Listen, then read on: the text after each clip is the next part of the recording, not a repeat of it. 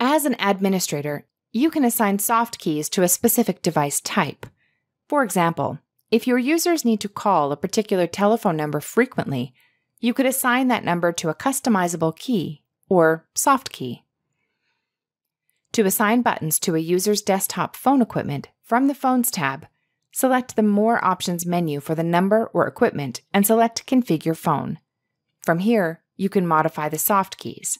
Click Edit. Programmable keys are displayed in this section.